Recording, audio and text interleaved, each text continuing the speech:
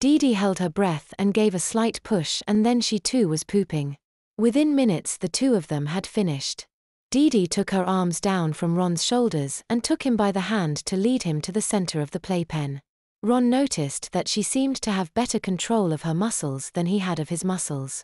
She seemed to glide about the playpen effortlessly while he was struggling to walk without falling. He considered a moment and realized that little girls' bodies were better developed than boys' bodies at the same age.